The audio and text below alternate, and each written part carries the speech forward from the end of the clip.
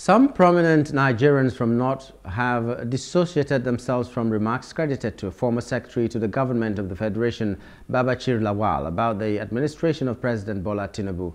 Under the auspices of the Northern Congress for Change, NCC, the group said Lawal doesn't represent the interests of the North, noting that his assertions are unfounded and spurious.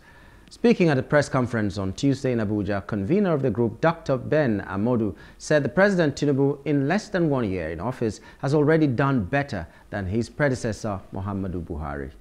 The Northern Congress for Change implores Nigerians to disregard the unfounded and spurious assertions made by David Babachir Lawal and instead concentrate on the tangible progress and significant strides being made under the visionary leadership of President Tinubu. He is our president with his laudable policies, and we have no reason not to support the program so that Nigeria can progress and return to the same image of the giant of Africa.